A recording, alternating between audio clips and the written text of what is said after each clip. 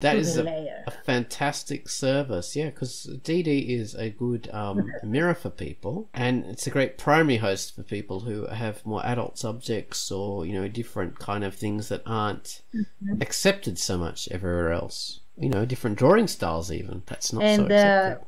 like a lot of them are very unique in some way or form, and they are really not, you know, webtoon material and Yeah. tapas material.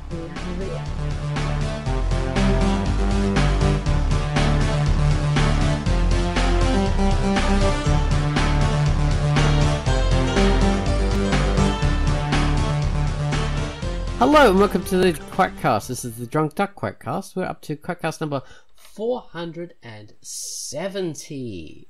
And for this QUACKCAST, we're going to be talking about the things that inspired us to create, or not really that. It's the things that created a reaction in us, and that made us start creating because it inspired a reaction from us. Last week we chatted about cartoons that made us, that cartoons that date us, and these were the things that were really striking to us at certain points in our lives, and this evolved into the idea of just anything that inspired us to create or elicited a reaction from us that went on to inspire us further.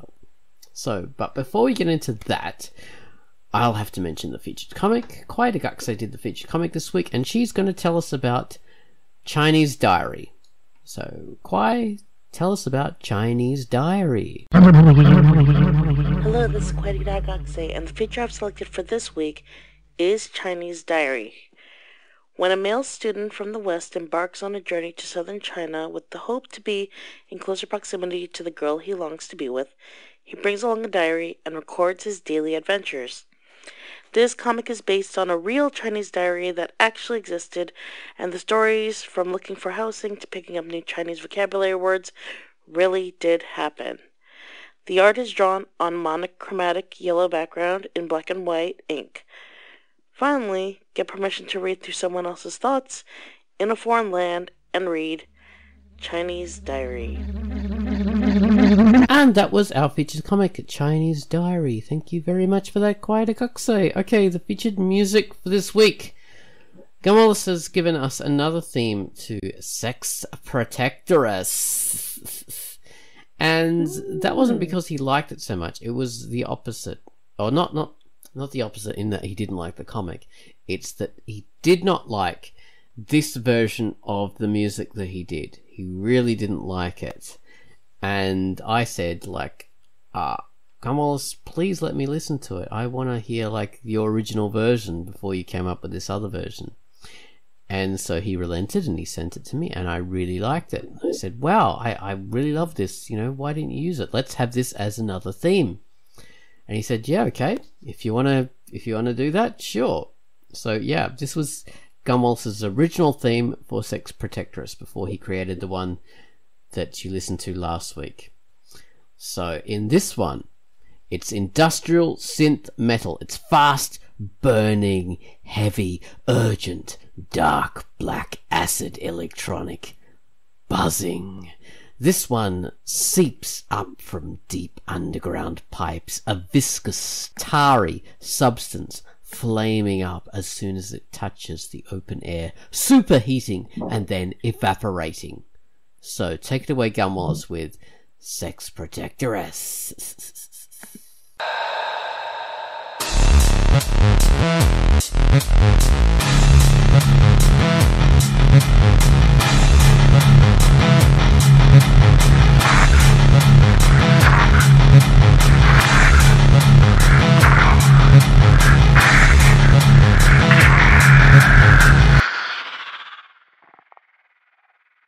And that was Sex Protectoress. Thank you very much for that, Gumwallace. Second version, Sex Protectoress 2.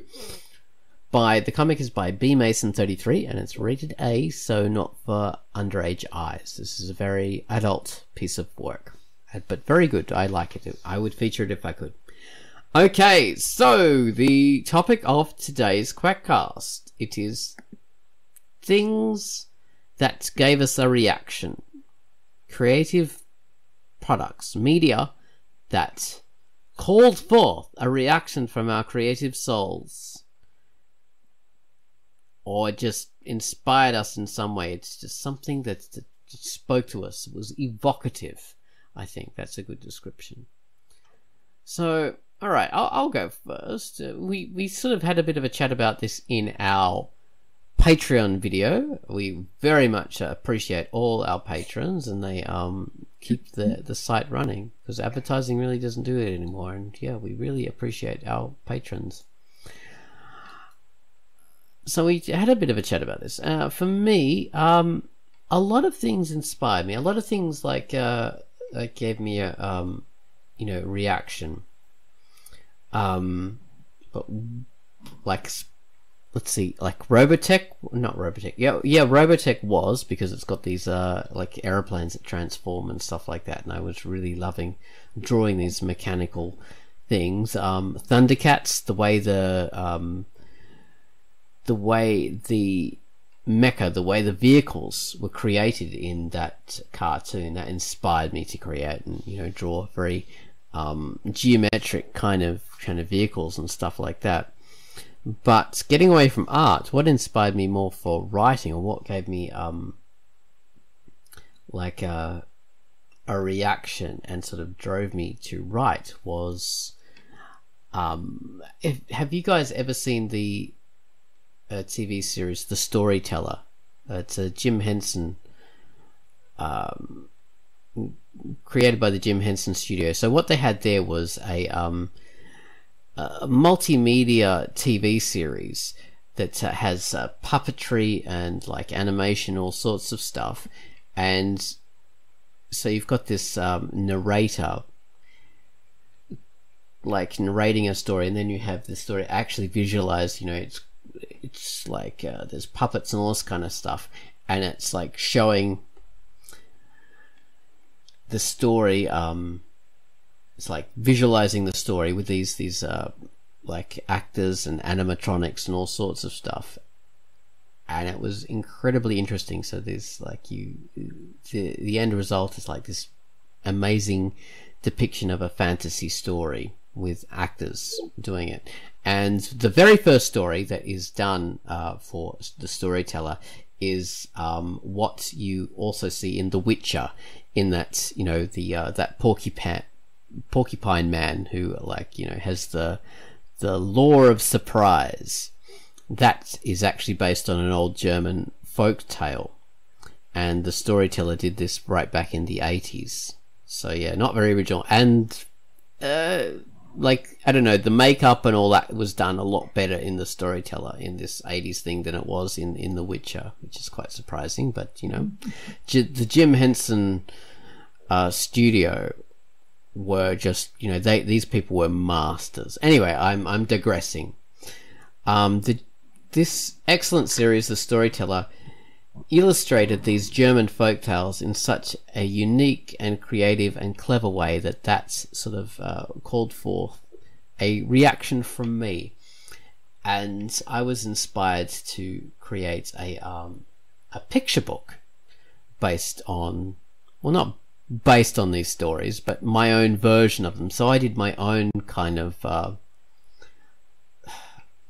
folk tale that I created from my head, but heavily based on these German folktales, as I'd seen done in The Storyteller. So I did my own version, and I painted it all up.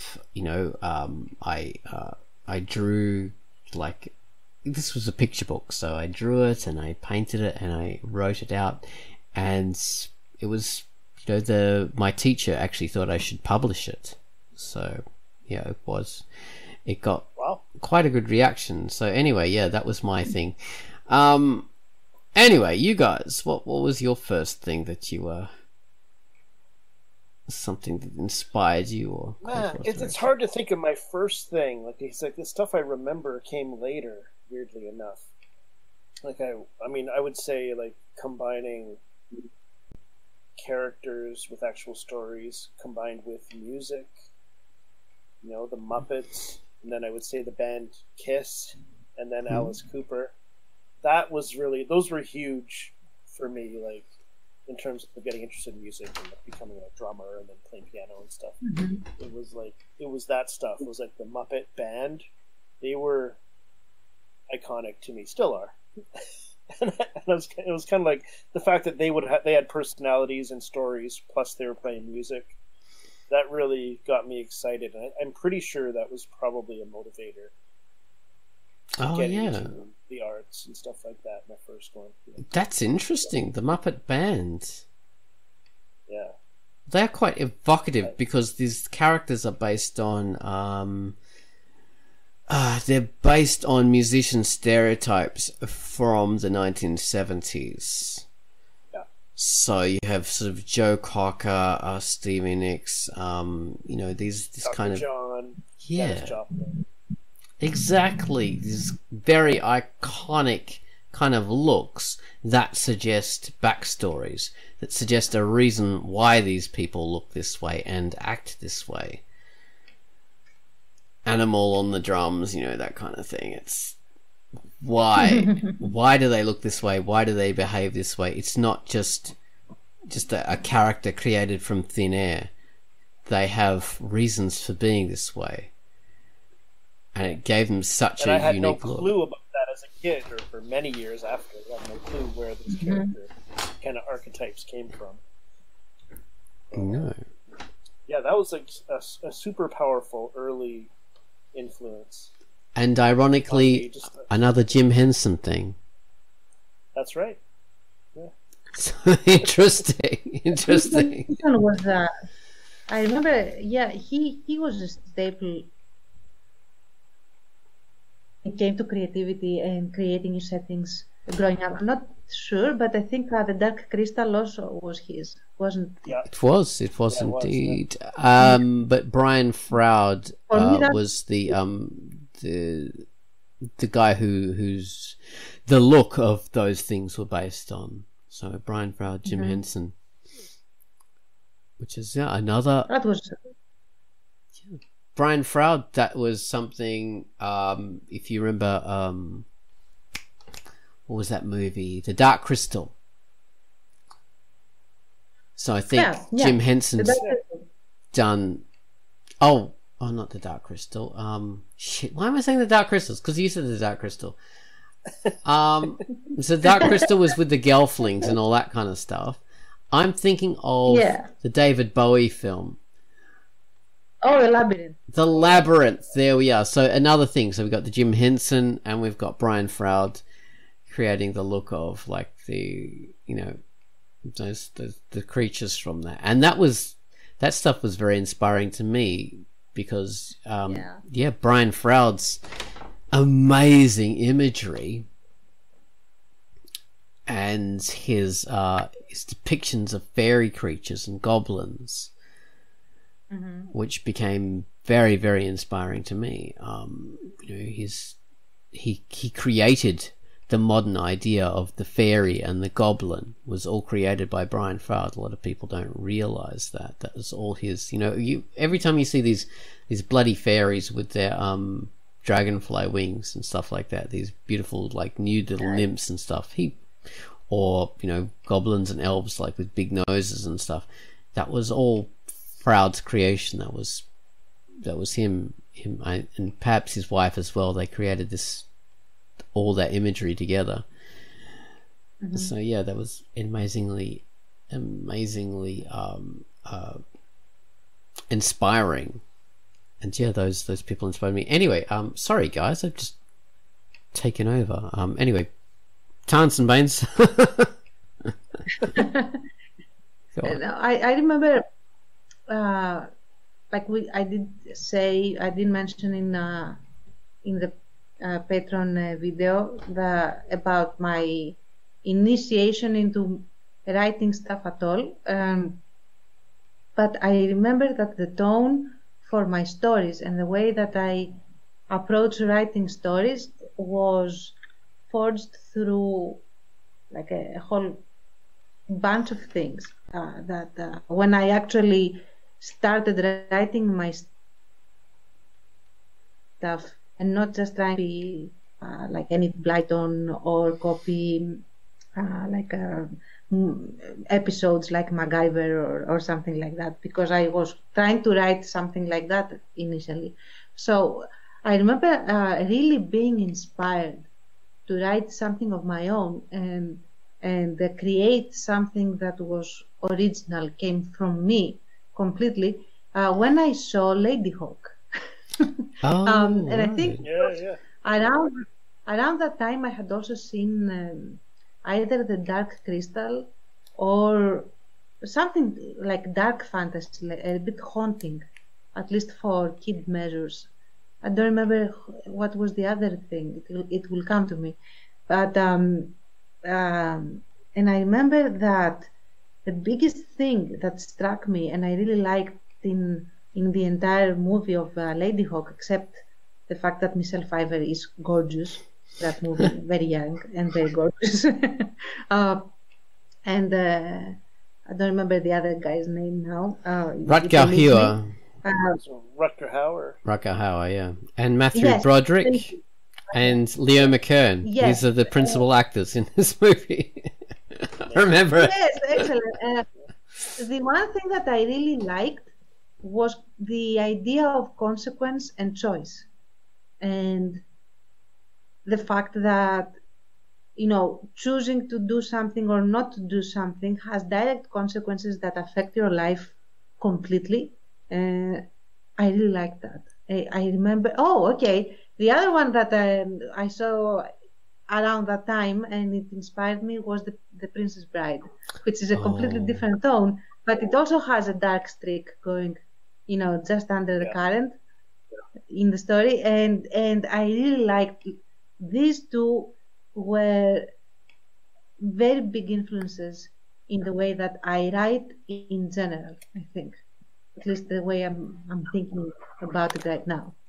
So it's Princess Bride. Yeah. Did you happen to see, like, those two are very connected to me because, like, the cool people who I eventually met were into those movies. And another one, I'm curious if you know, The Adventures of Baron Munchausen. Oh, yes.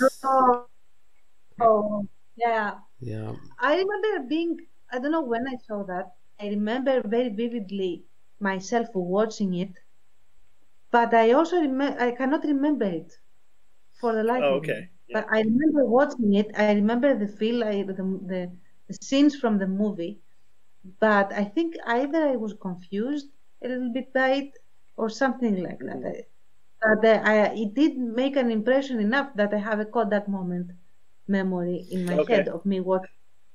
So it's worth watching again because it's a Terry Gilliam film, and a lot of his films have a magical reality, and they've got a magical reality, and sometimes they're very they're dysphomistic in a lot of ways.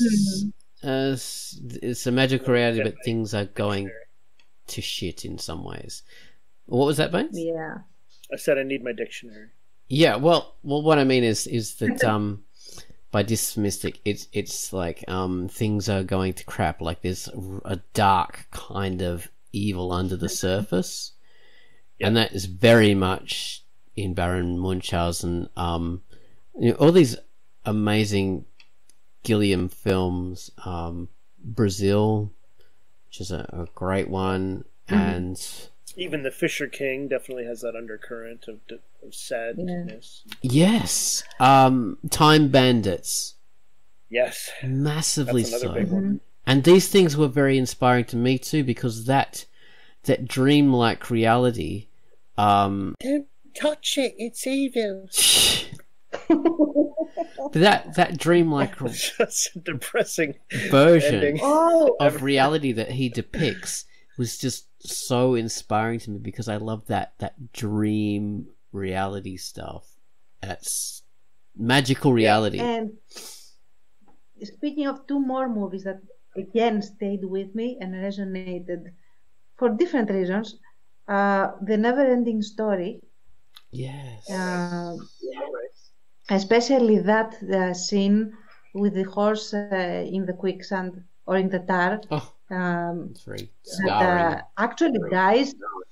I remember being shocked by the fact that the movie went there, that they actually allowed the horse to die. And I remember thinking to myself, wow, that was very powerful. I should use it. I remember myself making this particular thought as I was watching it.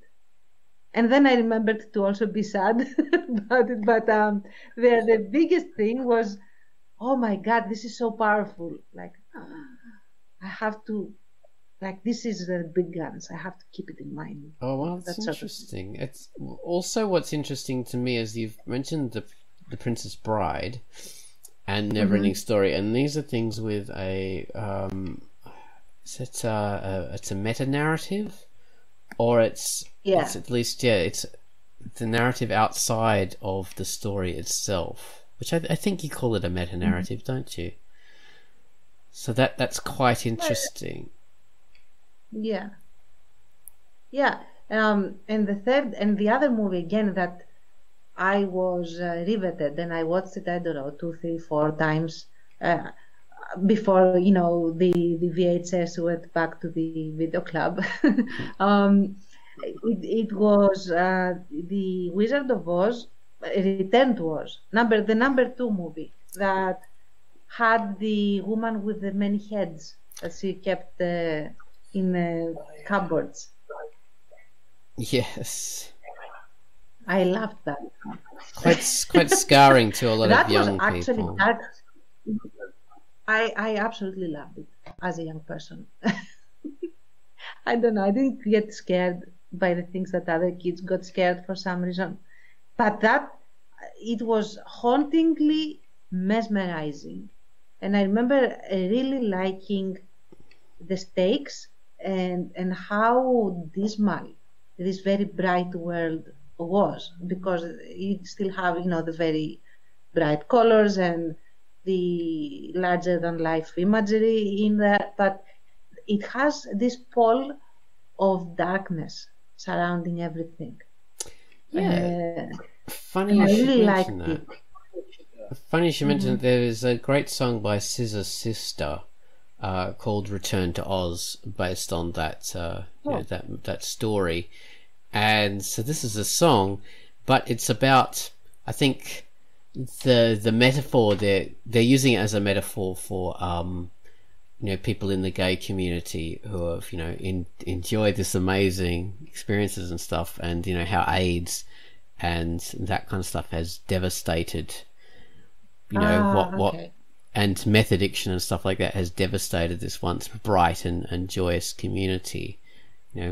Because Return to Oz is like, oh wow, I'm going back to this magical kingdom, and finding that stuff is rusty and awful, and things are broken down, and it's not such a joyous place anymore. I'm seeing what's behind the scenes now. This is terrible. So that's quite interesting. So yeah, that's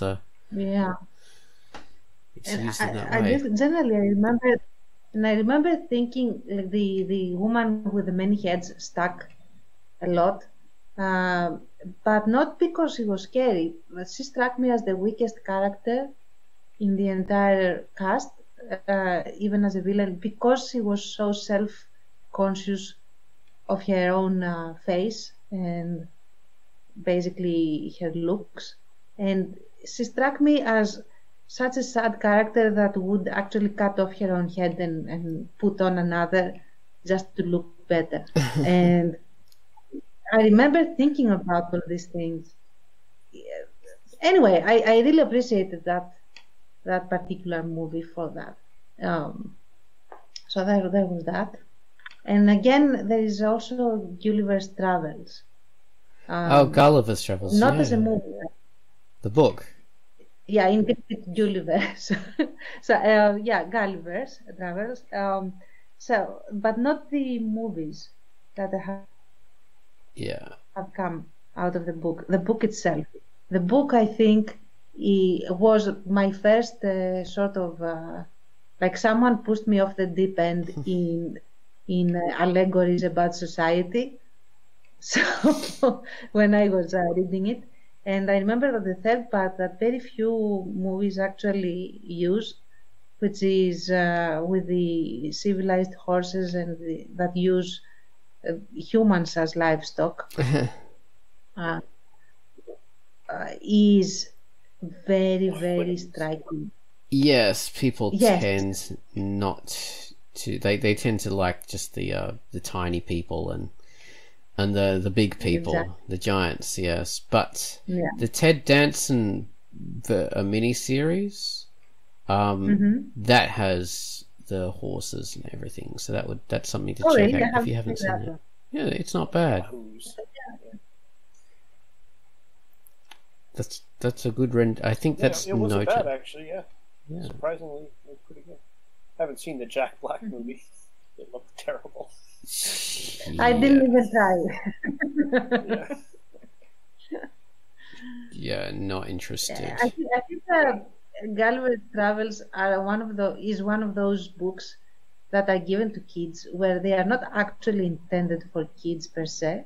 They are maybe masquerading as kids literature, but they are really for adults, because they will get the symbolism a lot more than any kid reading it. Oh yeah. It's a lot of that kind of stuff. I think that like kids get their hands on books that are intended for adults, and then later, movies that are intended for adults. Like they get their hands on these like horror movies and stuff, or these like creepy animated movies or whatever. And that's formative, I think, for a lot of kids.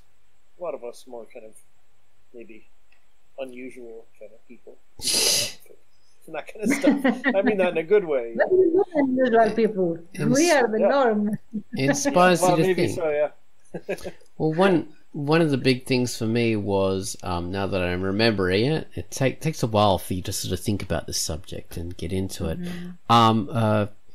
Hitchhiker's Guide to the Galaxy, and I think for a lot of people that was a very formative thing. So I first got into that through the radio play, which was that was how it was originally done, as a radio play.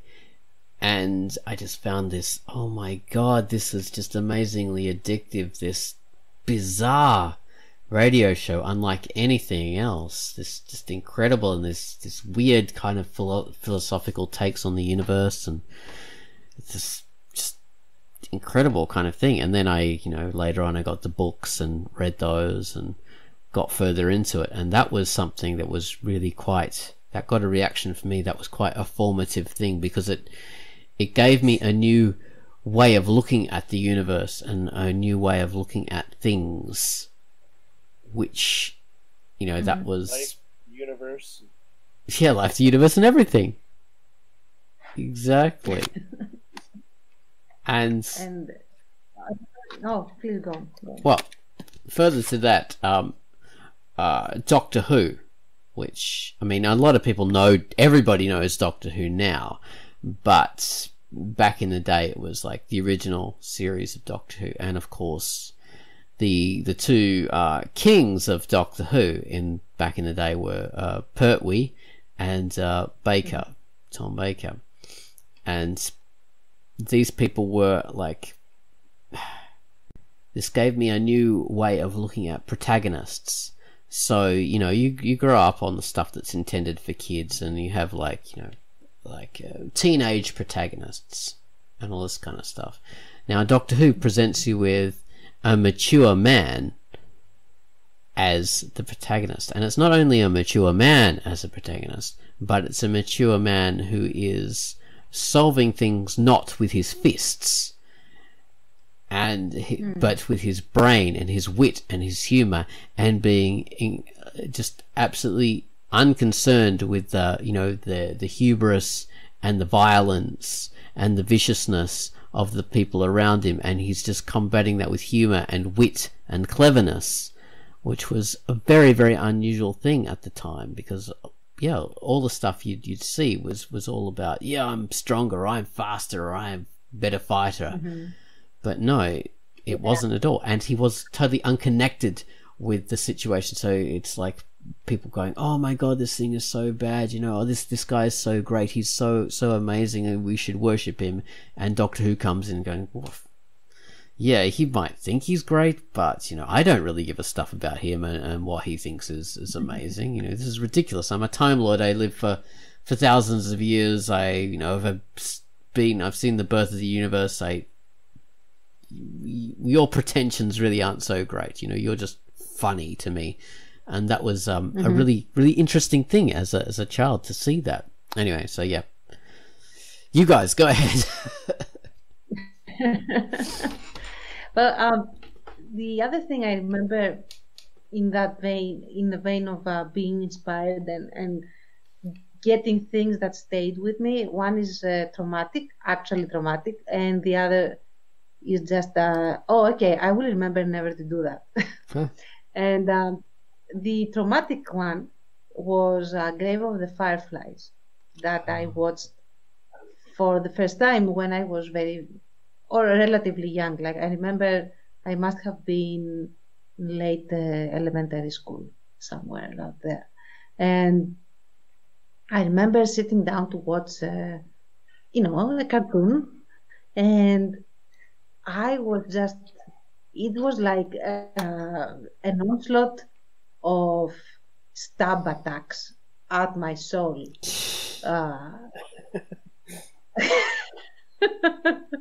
That was never alleviated, and there was no catharsis whatsoever.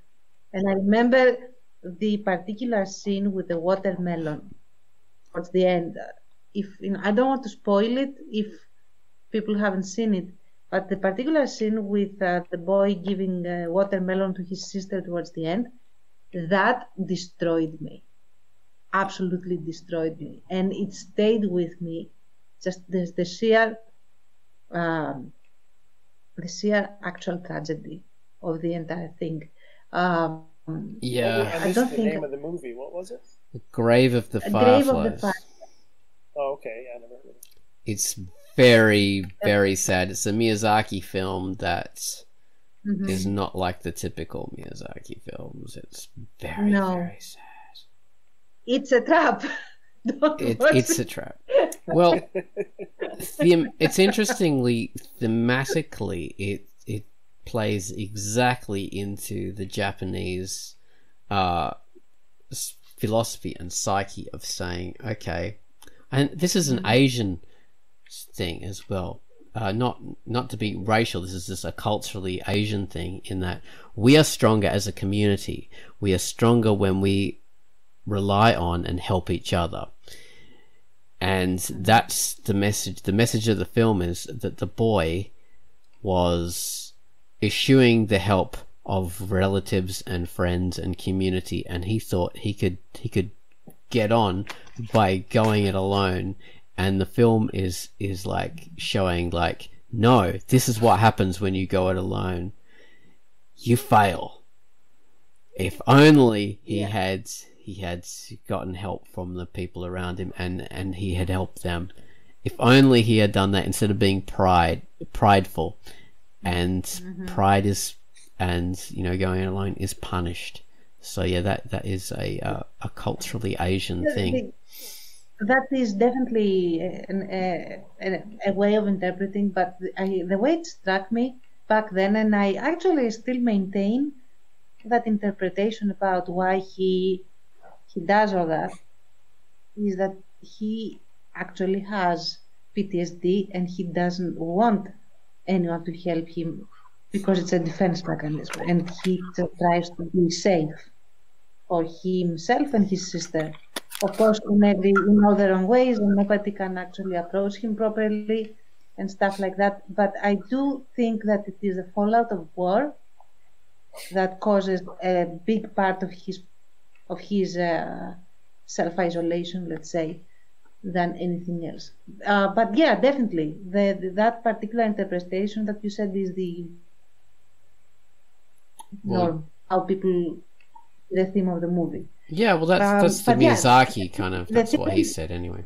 Yeah, but the thing is how it sucked you in. You couldn't turn your eyes away, although it was punch after punch after punch in the gut until the very end of the movie, and that I was completely impressed by it and bowled over in a sense on the one hand, and on the other hand I said, like, I will never watch that movie again ever. So that was one, and the other one was originally a radio play that I never actually listened to on the radio because it was broadcast somewhere in the late 50s, early 60s, somewhere there. I don't remember. But I do have the whole transcript as a book. And it was a ghost story, excellent ghost story. It's about this girl that is, and that's actually the one book that determined a very big part of my writing style, I think, because I really like the way that you are eased into the story, and you start with the female protagonist. She's 18 years old, and she wants to die. That's the first line. She goes to this weird castle that is overlooking, your classic weird haunted castle overlooking a crag with wild sea at the bottom crashing against, the whole shebang. It's Gothic, anyway, that's a standard Gothic trope. Super Gothic. So she goes there, and she is afraid of nothing because she is very suicidal, and she actually wants to die. After being dumped at the altar or something like that. Anyway, and being very shamed from her community, so she goes to that particular castle, supposedly as a secretary to help with housekeeping affairs and stuff, but really just to have an excellent cliff to throw herself from. But she gets sucked into this weird mystery that intrigues her because she's very intelligent. And things happen that are very mysteriously odd and off and creepy and dangerous in this particular castle that is supposedly haunted. She doesn't believe in ghosts, but then a lot of things that are extremely scary without being jump scares and stuff, because how do you do a jump scare on the radio without hurting eardrums or something? So you get genuinely scared as you with her in this castle, and every single character in that particular castle looks like a killer of some sort or a murderer of some sort in different versions. And so there is a murder that happens, or a couple of murders actually, that have happened and one that happens during the story, and she has to understand who is the killer and who is not, who is the ally and who isn't, and whether there is an actual freaking ghost, because they are saying that the ghost is the one that murders everyone. And everyone actually buys into that, which drives her up the wall. Like the constable says, yes, it's the ghost that does that, and she says, like, how could you do that? Are you writing on your report that culprit ghost? Like, how does that work? Because it's supposed to be a super old era.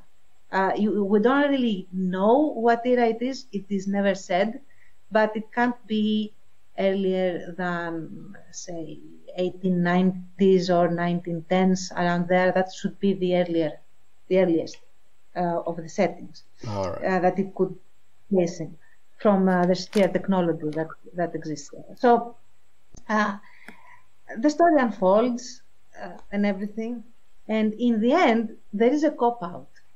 Like the mystery is solved in a very nice way, but the culprit, of course, there is no ghost. Spoiler, I guess. If you have a story you don't know the title of. So there is no ghost, but the entire castle has this secret tunnel system where there is this character that we never see in the entire book that is using it, and he's the one committing the murders. Like a Phantom of the Opera kind of thing. Yes, very much so. But in the Phantom of the Opera, you know that you have Eric there, and he's the one that is doing the stuff. In this particular one, you don't ever see him until the very end, where he gets caught. Oh. And I hated that. That was the one thing. I really like the book. I still read it at times. But what I absolutely hated was that nobody was the culprit. Everybody was innocent. It was this other guy that we have never met and have no investment in that is the bad guy. Yeah. So, and I remember that I actually I rewrote that legitimately for one of my classes, my English learning classes, and I gave it the proper ending that it deserved, considering the narrative. And I'm not saying that in a conceited way, because if you were to sit down and see how the story was laid out, there was no other way to have murders being committed except by a very specific character that you were expecting would be unveiled. And so I wrote it to be like this, and it worked a lot better. And the kids were very excited, and so on and so forth. And I remember even back then when I read it, and I said, never do that. Always have the guts to just point the finger at the person that is most likely to do such and such things, in a sense. Yeah, you know what I mean. Don't put a twist in just for the sake of a twist. Especially a twist that you can't actually tell that is coming at all. It's one of those subversions that just appear out of nowhere, and that's the bad thing. The cheat about it. Yeah, it's a bad thing. Yeah, it should be something that has a connection to the story you just read, so it rewards you. Exactly. Rather than just sticking a ringer in. Oh, you could never guess this. Well, I'm so clever. No, it's not because you're clever as a writer. It's because you're stupid as a writer. Exactly. And the writer that wrote the particular radio play he's dead. Very, very good. The play was called Eleonora, or Eleanor, that would be the name. That's the name of the girl, because we see and learn everything through her. It's a first person limited. The story goes through the entire story like this, with this point of view. So, yeah. And I thought myself, like, how could you do that? Like, you are a first-class writer and author. Why would you do that? But other than that, it's an amazing story, and I really wish they made it into a movie. It would be very atmospheric, very, very frightening, because you do get scared reading it. And I expect that listening to it in the radio, with the lights off and stuff, it would be very scary as well. I think it would make an excellent horror story. And thriller, because it's a mystery. Especially the gothic setting. Mm-hmm. Yeah, because the castle itself is like a character. And you are afraid of the freaking castle. Like, you are afraid of it. It's like, can we just, move into the city that is very near the castle, not to stay here? That sort of thing. So, yeah. That's a thing that the genre is known for. The Gormenghast is another gothic story where the castle is a character. Castle of Otranto was the first gothic story, but I think things are unexplained in that one. I cannot tell you too much about Castle of Otranto because I have not read it. Apparently it's not meant to be a very good story. Oh, okay. So But yeah. yeah, I even remember the and that's another thing. It was such masterful writing that you actually know the layout of the entire castle just through the story. They never actually tell you, oh, here is this and there is that, but you know how the castle is arranged and where the danger zones are, and where the creepy stuff happens and stuff. So it's now I'm gonna go read it again, I think. Oh, definitely, yeah. After- Gormenghast did the same sort of thing. You know exactly where everything is and what it looks like, and the castle is more of a character than the characters. Yeah, that is a very much a genre trope of the Gothic horror. Yeah.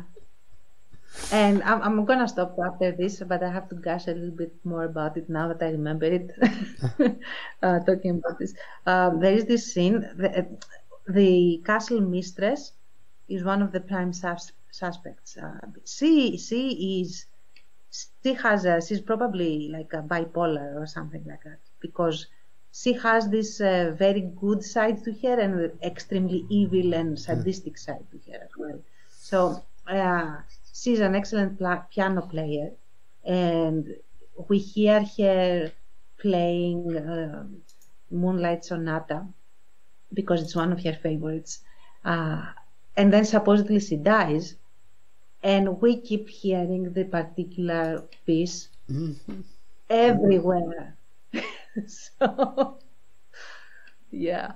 It's very, very haunting because she's also extremely beautiful, and she sits in the moonlight at this big piano, and she plays on her own, and it's like everything is completely frozen around her for some reason. Yeah. Evocative I and really am creepy. Wow. Yeah, that's creepy. Yeah, exactly. And then you hear the particular sound again, and you start believing that within this story, ghosts do exist. But in the end, it's that the crypt that was in the system, in the underground system of the castle, also had a piano, and she was alive because she had faked her death. And she was just playing the song because she really liked it, and everyone was listening to it, thinking that it was her haunting the castle. So I think that was a master stroke, among other things. Yeah. What about you, Bane? Because, oh, go on. yeah, sorry. No. I'm gonna stop. I'm gonna stop there. There's a lot to say. Definitely, like Tan's bringing up that idea of the melancholy and the darkness, that streak underlying everything. I don't know if I would have identified that myself earlier, but I've always loved that stuff. I've always felt like a sort of semi-melancholy middle-aged man, even when I was a kid.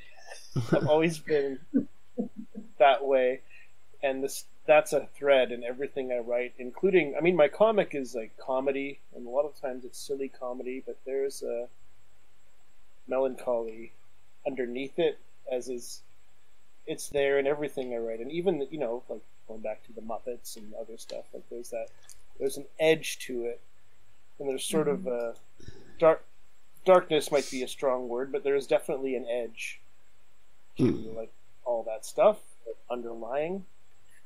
I like that kind of stuff. Horror was huge for me. The horror movies I saw on TV as a kid. When a Stranger Calls, Halloween, Friday the 13th. Definitely that idea of like a creepy noise outside or being home alone and getting calls. That is all went into stories I wrote later. Babysitters. Huge. Yeah, babysitters, exactly. The calls The coming first from characters inside. I made up from inside the house. Yeah, exactly. Characters I made up were superheroes at first. Like the first time I made up original characters, it would have been there. And it was all related to what they looked like, what their powers were. Before I ever thought about writing complete stories, it was that kind of stuff. Interesting. Completed things came later. I would say I was influenced a lot by friends. Like I often didn't have that vision myself that I could write stuff and I could make stuff and show people until a lot later in school, and my friends would make little movies and tell little sort of comedic, maybe sort of Monty Python-esque, maybe sort of David Letterman-esque at the time, like little homemade, low-budget things that they would make. That was a huge inspiration for me to realize. Like, Oh, wow. Wow, I could do that. Like, I could do that. I could make up stuff myself. It's like I'd never really thought that way, other than just, like I said, making up characters, drawing partial stories, writing partial stories. So, yeah. And then comics, X-Men was a massive influence. The X-Men comic. X-Men, really? That one in particular, I would say, is a lasting. Yeah, the Chris Claremont, with many years of him and different artists. So. Any particular characters or storylines, or the fact that they had a massive roster of characters? It influenced me in general with the team idea, and even deeper with the sort of idea of the outcast / hero idea, the outsiders who were heroes. Even my short stories, I would end up turning into team books before I really knew how to do it, and they would all fall apart. So bringing all these characters. It's like it started off good, but now it's too much. Like it goes off the rails, and then it would just peter out. Then my comic is a team. Typical Strange is a team book. I like a cast of characters together. That's kind of. Oh, that's interesting. Yeah. But a lot of their endings are very much altered versions of and the big moments, some of them anyway, are altered versions of some X-Men comic books. I never would get that. No, hopefully I altered them enough that nobody would really know. But yeah, and then even later it would be like Kevin Smith movies, and then even later than that, Edgar Wright, and his sort of normie or sort of slacker. Heroes put into genre stories, that's amazing to me. Oh yeah, kind of what I try to do. Hot Fuzz and Shaun of the Dead, Spaced. Yeah. I think that was around the time where the anti-hero started being a thing, very much started becoming mainstream more than the straight-laced Captain America style hero as much. So, yeah, because the 70s anti-heroes those were definitely more mature audience films. I would imagine. Your anti-heroes at that time, that was a different. They were very dark anti-heroes. Yeah. Kids aren't going to see those movies usually. I don't think. Very different from the 90s and the 2000s anti-heroes, who were a lot more safer for general consumption. Yeah, in a way. Yeah. They're not all good. Yeah. Oh my God. But... Smoke, the anti-hero. Hey. Yeah. What was that, Tans? No, I said the anti-hero trademark would be like a regular hero, but he smokes. Yes. Right. That's Oh, what a shocker. Exactly. Whereas in the 1970s, your anti-heroes were going out and murdering people. Your Clint Eastwood, Dirty Harry kind of thing. Yeah. Very much different. Would John Wick be described as a modern version of that? Yeah, definitely, I would say. But he is. Although Go on.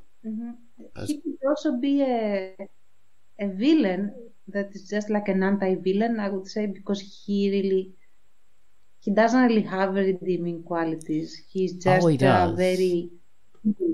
He likes his wife and he likes dogs, and there's a massive anchors pointing That's why to the he's good side. appealing. Hey? Yeah, that's why he's appealing, but he still is like a hitman, and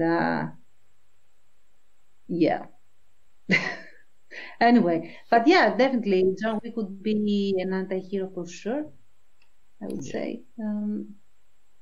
And in the 70s, I think, wasn't it in the 70s that Rambo was made? Or was it the Early 80s? 80s. Probably 80s. Early 80s, okay. Because that would be an anti-hero as well, for sure. Oh yeah, the original Rambo, very much so. Rambo 2 First Blood, more a hero. I haven't seen that, so... Well, yeah, so the original Rambo First Blood was actually a sort of a clever kind of take on that. It's not what people expect, because you see Rambo, a lot of people would see, I think, Rambo 2 and expect different things, and that's your first, or Rambo 3, that's people's first kind of introduction to the story, whereas Rambo 1 is Rambo First Blood is, very much an anti-hero story about a veteran coming back from the war and being mistreated by the police and going and having a breakdown and then becoming the weapon he was trained to be and just letting loose on the world, and the world sort of America paying for what it has created, because it didn't care for him, and now it is the target of his wrath rather than the enemy that he was trained to fight. It was quite a it was, what am I trying to say? It was a good sort of comment. It was a film that had a bit of a commentary on how veterans were treated and like the end of the Vietnam War. Whereas I remember that it was mentioned in some of the courses I had at times where we talked about depicting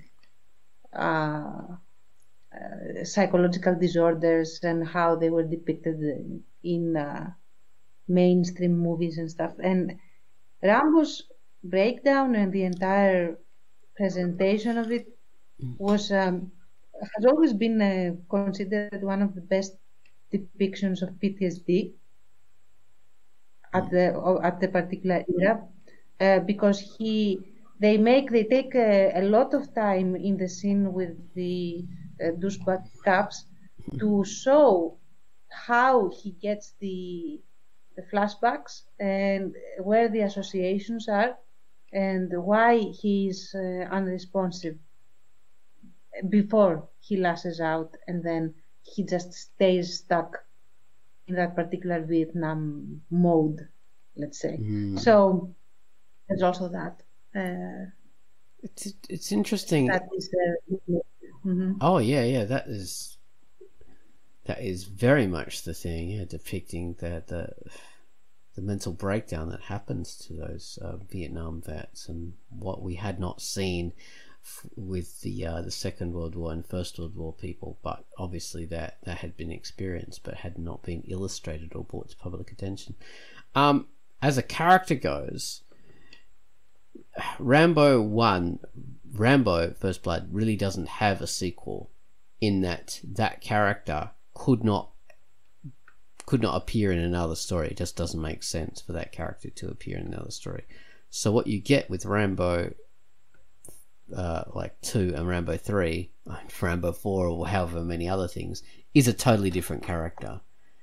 That is not what you saw in the first movie. That is something completely different, because you just can't carry on from where you left off in Rambo First Blood.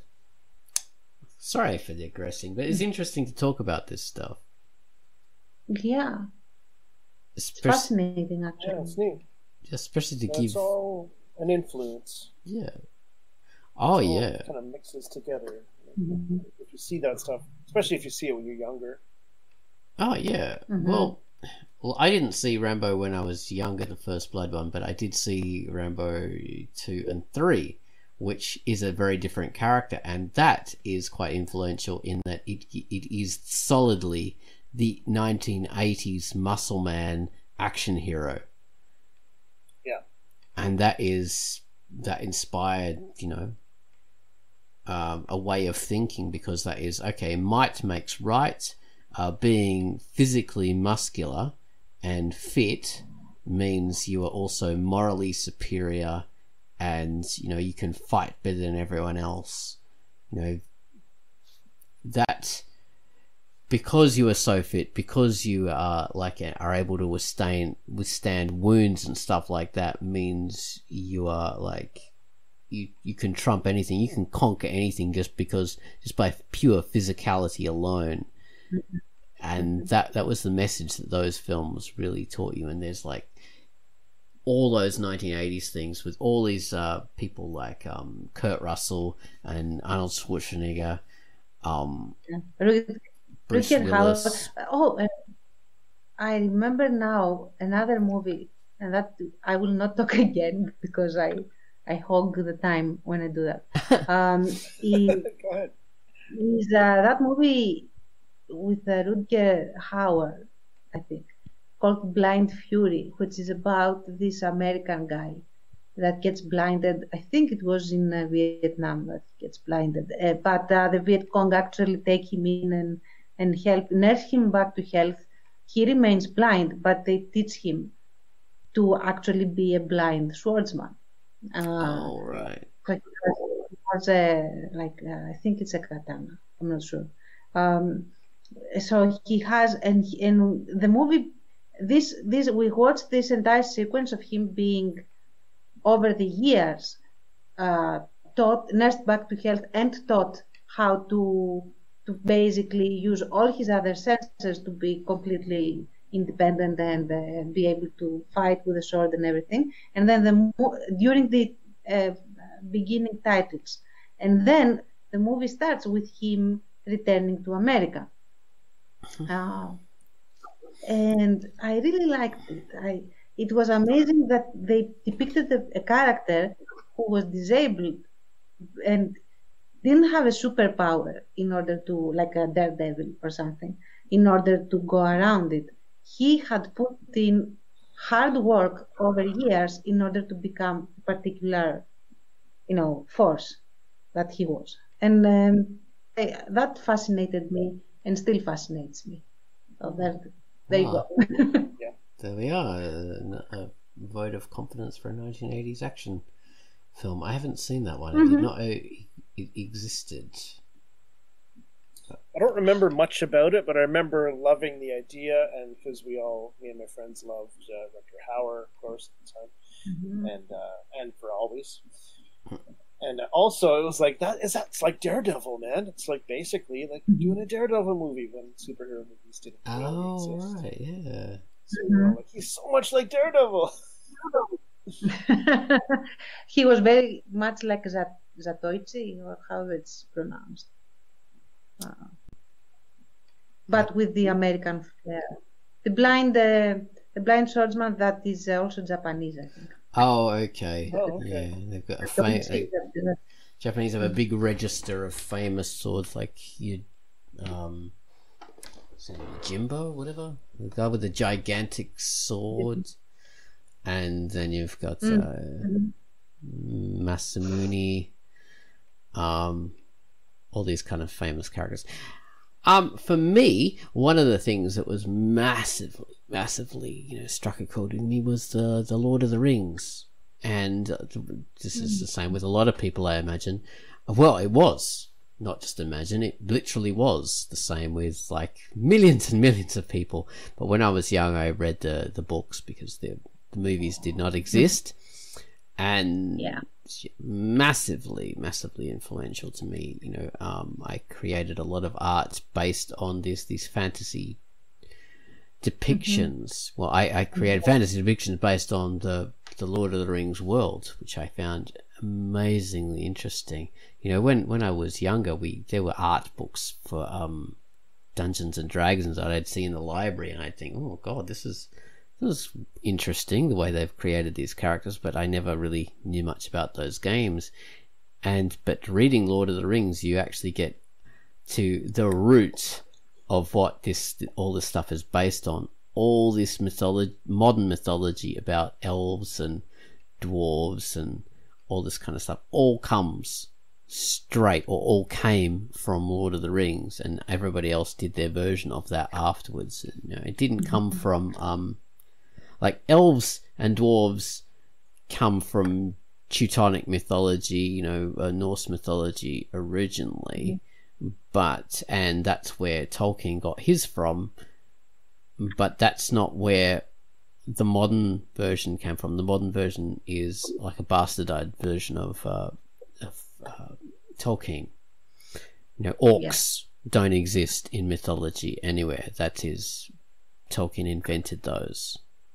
A lot of people don't realize that orcs are actually a bigger version of goblins, which do exist in mythology, but Tolkien created his own characters, which were orcs, which were like super goblins.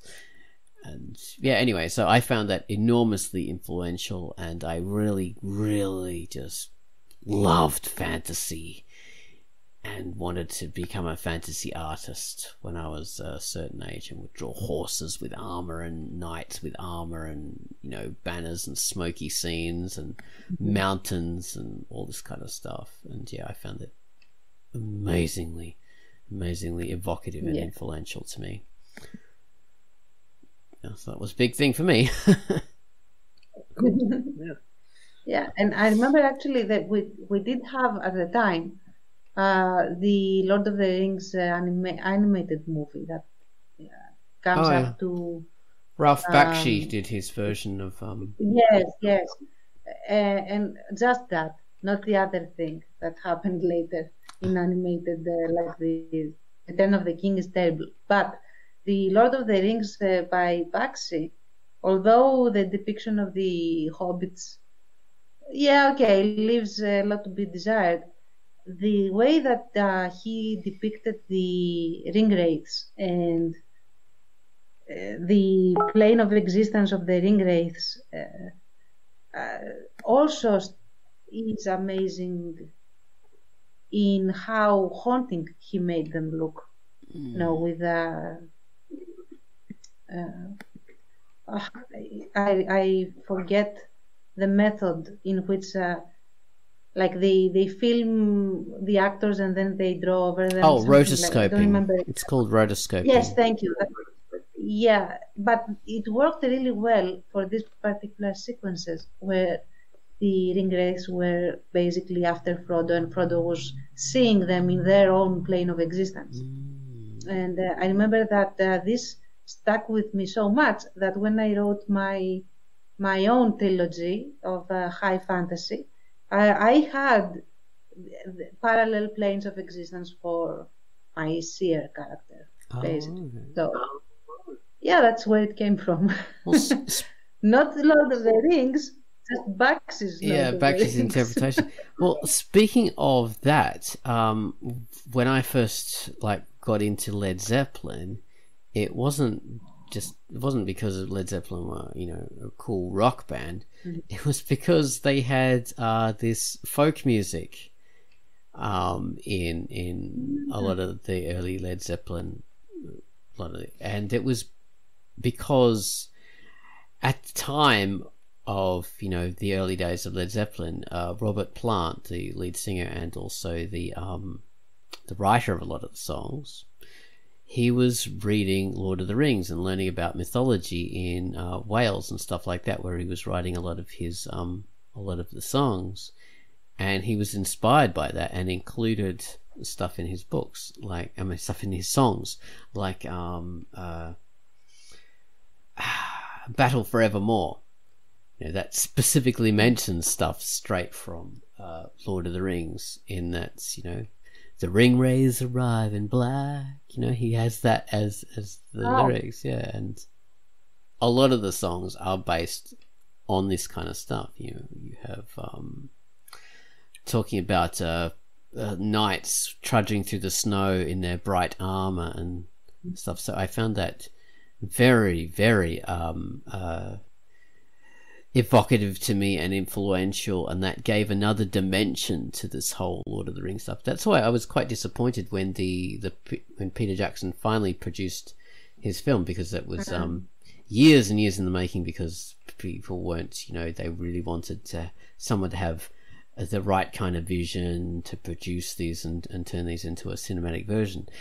And I'd grown up with, I'd read the Lord of the Rings and grown up with like many different depictions of it.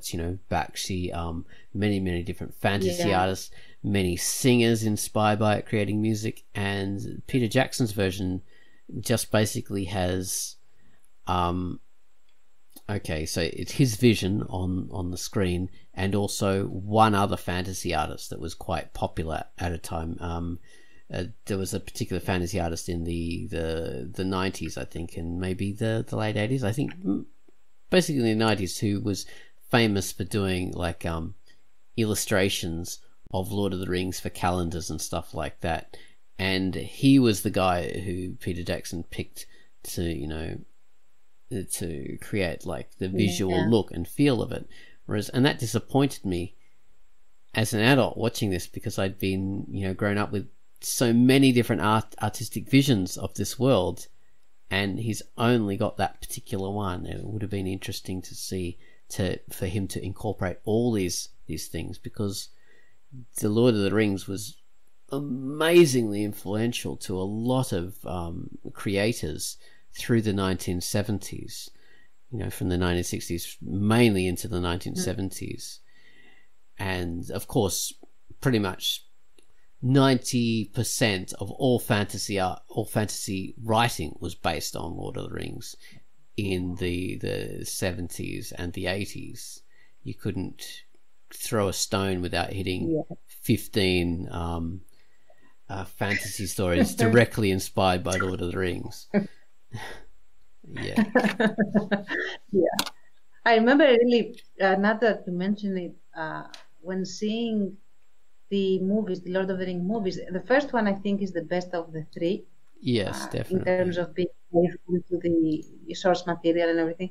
But I remember I was slightly disappointed when I saw the elves, because the way I depicted them in my mind was almost like almost alien in form, and very resplendent and pale and stuff, like El Greco forms, if you know what I mean, like very tall, elongated. Very, elegant, ethereal almost, and very much otherworldly, signifying that they are basically not of this world anymore.